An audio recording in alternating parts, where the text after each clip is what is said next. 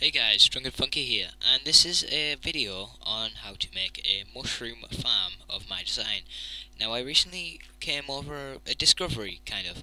I basically took advantage of the way the water works when there is a hole it can enter. So normally, it'll go down a line if it can, within 1, 2, 3, 4 blocks, 5 blocks I think it is.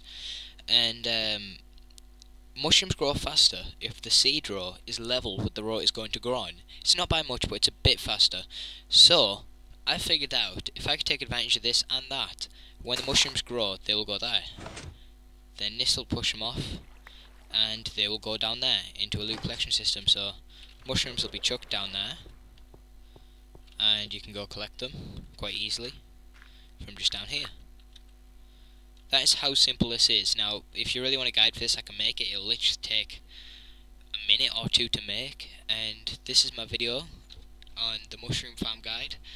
And it really is that easy. So, this is mainly for Doc M, this video. And here you go, Doc. I hope you enjoy it. The only problem with this is sometimes, actually this is kind of showing it as quite bad this, but normally the mushrooms do actually go down there. Sometimes they pop off and go off to the side. But if you want to make it bigger, you can't extend it lengthways, but you can make more of these module systems, I guess you could call it. And that would be pretty good. So, thanks guys, thanks for watching. Subscribe if you enjoyed or you're going to use it. Leave it a like if you liked it.